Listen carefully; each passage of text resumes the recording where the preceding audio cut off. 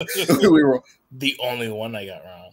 And this one, I feel like I should have this count as like 3 points towards my total, but and a pleasant surprise on the night, we have Raquel Rodriguez and Liv Morgan defeating Shayna Basler and Ronda Rousey, and now we got new. We all got this one wrong.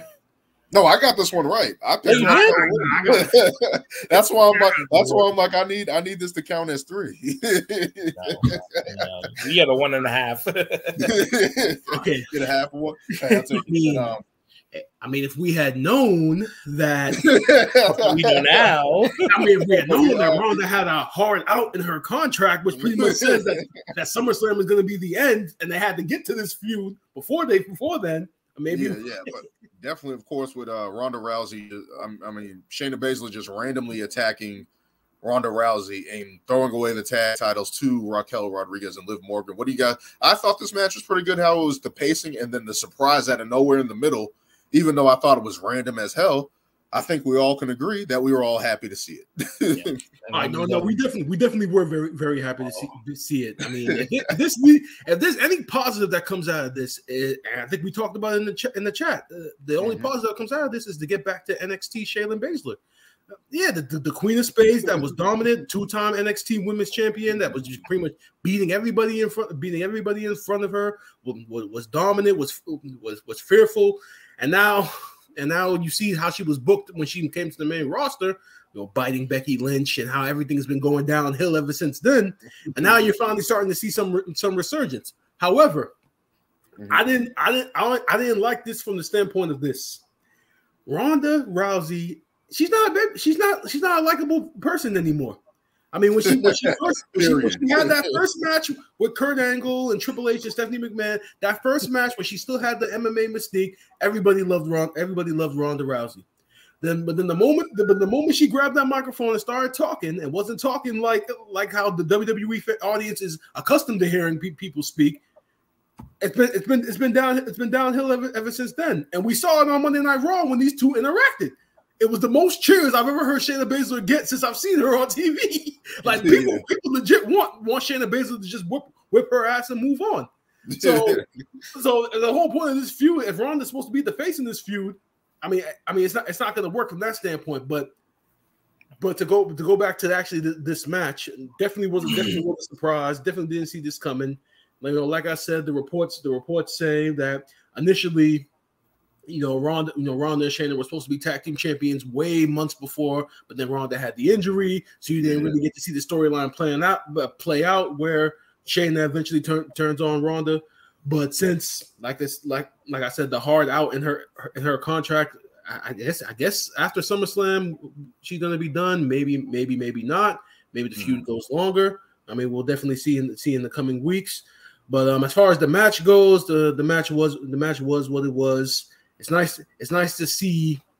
It's nice to see Liv Morgan back, even though I have been very critical of her, as far as promos and such goes. It is nice to see her back. But the only drawback to it is, okay, now you got Raquel and Liv as tag team champions, which now means you've essentially subtracted a contender in Raquel Rodriguez away from going after Rhea Ripley. I mean, you still got Becky out there. If the plan is to make Shayna as dominant as she was again, you could have her definitely going after Rhea. I don't know how they're going to book that, but it definitely would be interesting. But overall, decent match. The only positive that comes from it is that we're going to get NXT Shayna Basler again. Yeah. Thank you, Triple H, for giving us back, our NXT people. I mean, it definitely was.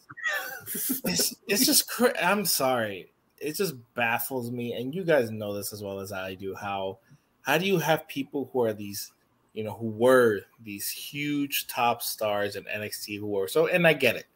Not everybody who watches Raw and SmackDown probably watch NXT because they're just like, I see this person. You want me to cut you off? That's the only logical. That's their only logic. I know. The only logic for why they do that. I know, but like we've discussed this so many times on here, where it's just like the fact that NXT and NXT takeovers were so great for probably a good 3 or 4 years, I would say. Mm-hmm. You know, and to how hot to the point that they even became their own brand and were another team in Survivor Series. Won a Survivor Series. Exactly. Like, you had so many top stars. And by the record, I actually read a report that Triple H wants NXT involved in this year's Survivor Series, similar to that one year. So they have to have, like, I mean, right now for me, it's just Carmelo Hayes and Braun Breaker, but I'm like, I don't know who else. I haven't been watching NXT as much, which I'm really trying to get back into. But it still baffles me, like, the people that were so hot there who aren't even there now. And it's just like, how did you not get the Undisputed Era on there? How did you not get a Samoa Joe, like, title run? How is it now Shinsuke's popping? How is it Butch? Like, it's just crazy the careers that could have, like, if you would have just took these people and just put them on the main roster, maybe even created, like, here, it's like NXT Invasion, whatever. They could have been their own fucking brand, and you could have had all these top people way early on before all this time passed, you know? But, you know, I'm saying thank you, Triple H, because Shayna was such a beast. Mind you, I did like her work. I wouldn't say her promos were always the best, but she showed off in the ring and showed she was very dangerous. And, you know, as much as her talking wasn't the best, like, even just that single move where she will bring your hand down and stomping you, like, that actually looks like it's painful, you know? And she did it to so many people and, like, you know, ran with, like, stories where, like, oh, she broke her arm and put her in this arm bar, careful to clutch, like, all these things. Like, because she's a submission specialist. Exactly. It makes sense. And again, another missed opportunity where you literally could have had your 4 horsewomen against 4 MMA women that you had all lined up and never did. So, I mean, they did have all. It's a bunch of what ifs, but I'm happy that, you know, a lot of people in NXT who should have easily transitioned are finally getting their dues. And, you know, that's why even back to Money, the ladder match, like Butch getting these highlights, Shinsuke getting these highlights, like, these guys can go. There's no reason that it should be so complicated to, like, oh, let's change them and do this and that and that. And you're like, why? If it ain't broke, why fix it? You know, like. And that's the thing that I feel like they were. It's kind of like the size test they always do. Hey, stand next to Orton and see if you're a top guy or not. Yeah. And there's so, like, not everybody's 6'4". Not everybody's 6'10", 270 pounds. Like, not everybody's like that. But I feel like, and this is the thing too. A lot of the times they called them up too fast. Yeah, there's a couple of instances. Like, there's a lot of people that they called up too fast where they could have just been in NXT developing and continuing, and they didn't do that. Aleister Black, those two. Yeah, like I'll never forget when they randomly brought those guys up. I think it was Ricochet, Aleister Black. It was like a bunch of them at the same time. EC3, Nikki Cross, they brought all of them up at once. I remember. Yo, I love the EC3, and he's another one. I'm like, yo, he could have been. He was shredded. He could talk. Exactly. Like, he easily pull off an LA night, like. Exactly, he could talk, but they had this motherfucker pantomiming. You're like, I don't get that.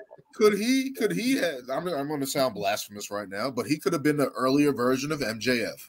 If you just let him be a prick, if you just let him be a prick and gave him the prestige of, hey, I have money, I'm a prick, I come from a prestigious family, and just played on that, it would have been fine. But as Brian said, they had him pantomiming, doing dumb shit. Exactly. And getting he was like, his call up was like, I can't remember the dude's name. Remember, like Sean Stasiak and the invasion angle when they just basically had him running into walls.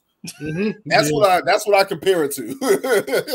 That's what I compare it to. But it's just like a lot of these NXT people, Shayna Basler included, even though she had a good, strong showing and they were booking her strong in terms of wins, the storylines didn't make sense for her character. She didn't need to bite Becky Lynch in the back of her neck.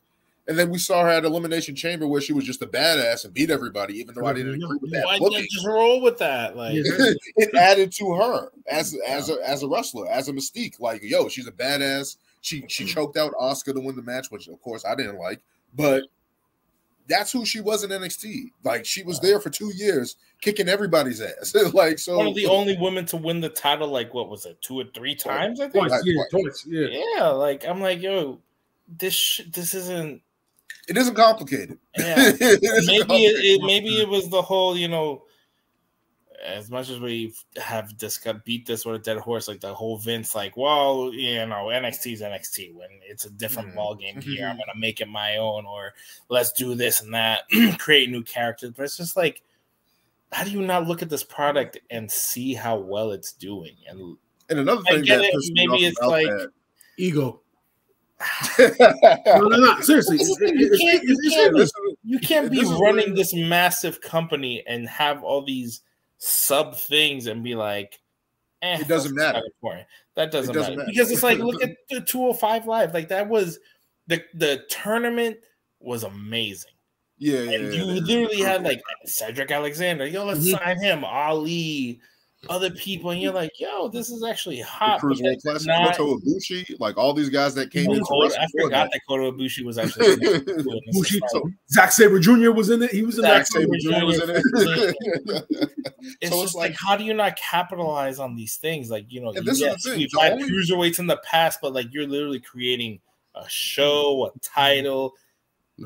Why make it if you're not gonna bother investing in it? Exactly. It's like, how are you going to create NXT and it's a brand, but then you're not listening to the. And the only reason why they screwed up NXT was because it lost to AEW, and it's like AEW is basically a main event show. That's why they destroyed NXT Black and Gold. I will never understand. I honestly don't even know. What. Like, yo, who? All right, so you're competing against them head to head. It's like, yo. Everybody and their mama knows that even though you're saying that it's a third brand that's more popular than Raw and SmackDown, that the money is being made with Raw and SmackDown that NXT is developmental. We all know that. So you should have known that up against Chris Jericho, Moxley, Daniel Bryan, exactly. AEW was gonna be NXT. This is why it was the new thing, and it was the new thing. This is why I don't understand why AEW continues to tout, "Oh, we beat NXT." Yeah, you're kind of supposed to beat NXT. Exactly. When you beat WWE's main show, then you can brag. But you were supposed to beat NXT. Yeah. No, and like I was just saying, it's like it was the new thing. Yeah, you got, mind you, what Daniel Bryan wasn't even there. He was like, you had Jericho. You're like, yo, I'm already watching Raw, SmackDown, not NXT. Let me check out this new thing. And I feel like in this day and age where there's so much streaming, you can't even base a show off of ratings anymore because it's just like, no. I was watching NXT. I wasn't watching NXT every fucking Tuesday. I was like, oh shit, did I miss last week's NXT? I'd binge like 2-3 episodes. I'm like, yo, that's fire. That was fire. Like, you know, I would catch up because it's just like, I'm not always like, oh, it's Tuesday. It's 8:00. You know, it was just like, so. But anyway, back to the topic. You know, I'm just happy that Shayna's getting her push. Rhonda, and like Brian said, this is gonna be. I don't know if it's gonna be tough because it's like I feel people are gonna, like you said, we're getting cheers for Shayna. People don't like Rhonda right now. It's like, I don't know if this turn would have made more sense if Rhonda turned on Shayna, but it's like you need to push for Shayna, but. Could you have still done that? They're trying to make Rhonda a babyface, and it's not going to work. At all. To me, it's real simple how you book this book this feud. Just simple. Just do video packages like it's an MMA fight. That's the only way you get. That's the only way you can do it. Let that one segment they have on Raw be the only segment they have in the ring, and just do video packages until SummerSlam. They just need to just have Rhonda attack Shayna all the way up until SummerSlam. Maybe have an injury angle, like she hurts her ribs, hurts her wrist or her leg or something like that. Yeah. And just play it up and have Shayna overcome and be a badass at SummerSlam. Send Ronda Rousey packing until she can either go to UFC or repackage herself to come back at the Rumble, attack Shayna. Some type of thing like that. And then have Ronda just be a badass, be a fucking heel. She doesn't have to talk.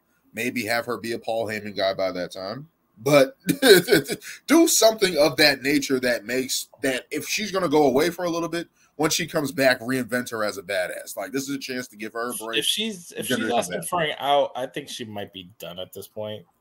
Because because there's rumors that I'm sorry White is waiting. I'm really hoping this is the end of Rhonda because I don't know. She was great. I think it was a great thing when they first brought her in. You know, the stuff with The Rock. They just need somebody to talk for her. Yeah, but it was. I feel like that was when she turned to heel. That was just like you got to be able to talk crap as a heel, and if it's corny and it's prime examples, you got, which I feel like should be easy for her, but it's not. Trish, another example right now in AEW, Jungle Boy. I'm like, yeah, you're not a heel. Like, this is not. It's like you don't have that authentic. Like, yo, fuck you guys.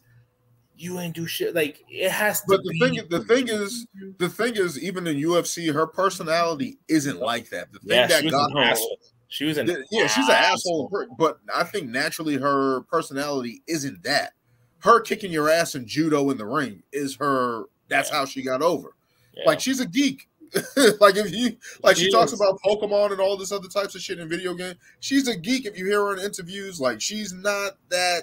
She doesn't come off like that. She plays like League of Legends and all this shit. Like like character in some mobile game or whatever. It's like she's not that type of person. The video game stuff I feel like doesn't really matter because in this day and age, who doesn't fucking play video games? Yeah. But when looking back in her UFC days, like she wouldn't shake people's hands. Like she would like talk so much shit to the fight, and even she lost him like, or even if she won, the person would be like, "Oh, hey, good fight." She'd be like, "Nah, I'm still the champ."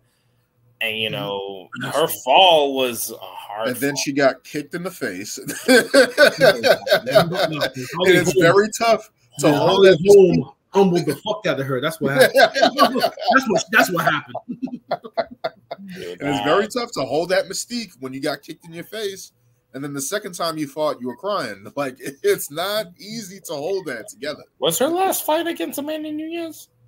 Was it Amanda? Was it Amanda who finally destroyed her, or was it somebody else? Well, her first L was against Holly Holm. I remember that. I know that one, but what was there was another one afterwards? It could have been Amanda Nunes. I believe it was Amanda. And if it was, then it's perfectly justified. I mean, Amanda's the best. Amanda's the best there is in that division. And she was just destroying people until last month.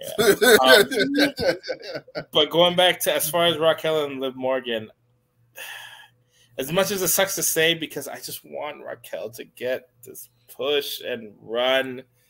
I'm sorry, I keep forgetting their names. I keep saying Cora Jade, but I know it's not right. It's the two short girls. Kaden Carter, Katana Chance. Kaden Carter, Katana. I gotta say that 10 times because I can never. I see them in my mind, and I'm like, I know these are not their names.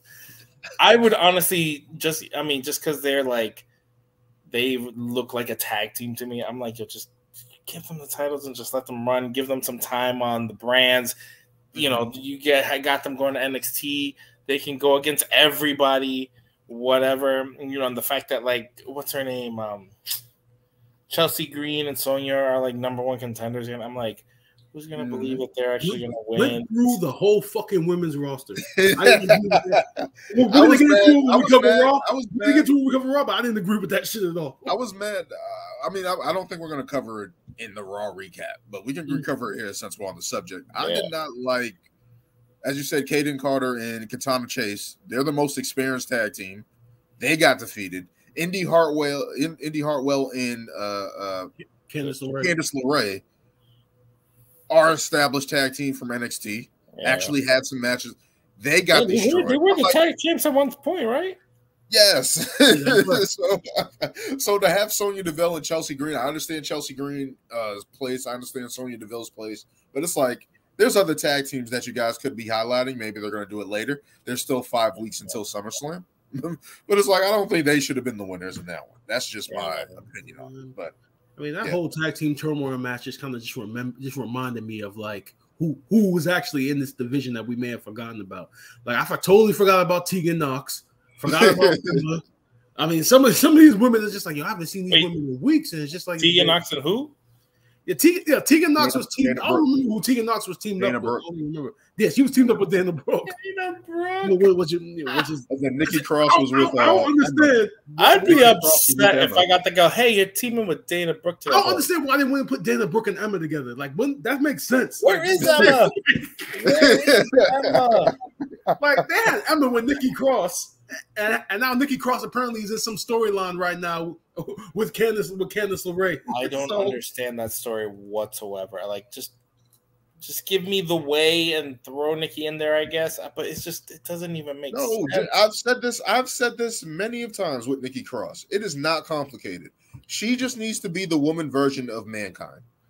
That's it. That's it. Honestly, have her play that character and fucking be the hardcore person of the division, not Liv Morgan, who is like, they try to always play that up, and it's like, no. They did it for like a little bit, and it just and it was just like, and they still kind of hint at it. I'm like, no, just have Nikki Cross be this hardcore person who fucking randomly does some crazy shit and then eventually gets over. It's not complicated. You don't have that type of person in the division. She can fit that void of a person who's extreme, a person who can take things there, who a person who's just going to be random as fuck in the division.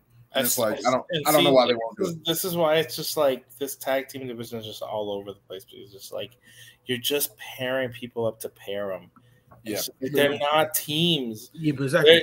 They do these matches just to be a tag team, and then boom, they're right back to single stars because it's just like. And then they just randomly put them together again. Realistically, like this tag team division. Oh, and this was the other thing that I forgot to mention. This was the reason why I was like, okay, Rhonda and Shayna are gonna go through this for a while because you see all these reports of like, we're trying to uplift these titles, we're trying to make this like a real thing, and then this happens. You're like, what happened to all this talk? What happened to this rumors of demanding, we want to highlight these titles and this and then boom.